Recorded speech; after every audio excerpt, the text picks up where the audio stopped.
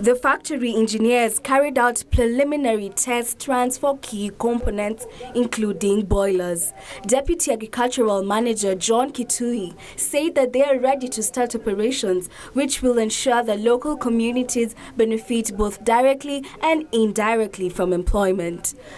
Currently, as we are speaking, we've recruited and contracted 18,000 sugarcane farmers they are ready.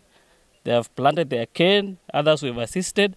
They are ready and looking forward to supply their cane to Busia sugar industry. My name is Fiona Churu, reporting for KBC News.